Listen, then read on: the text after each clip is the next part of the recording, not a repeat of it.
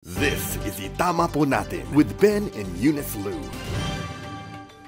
Magandang araw po. Ako po si Eunice Lou, VP of Operations ng Debt Aid Consulting International. Nandito po kami ngayon ni Ben dahil may nagpadala ng mga questions galing sa DebtAid360.com.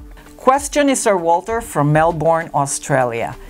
Ben, ang dami naming credit cards and my wife is addicted to designer bags. Hirap na ako pero di niya alam. Ano ba ang dapat gawin?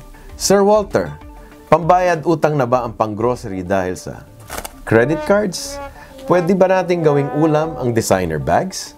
Naku Ben, mukhang mahal ang mga purses ni ma'am. Yang utang, pinag-umpisa ng away yan. Then it can get worse. Dapat needs versus wants. Yun nga sobrang pera, pinag-aawayan, hindi lalo na kung kulang. Minsan kasi talagang nakakatempt ang mag-shopping. Mami, as long as we live within our means, okay lang. Pero pag inutang ang means, mali na. Ben, pag ang utang ang pinag-uusapan, talagang mahirap.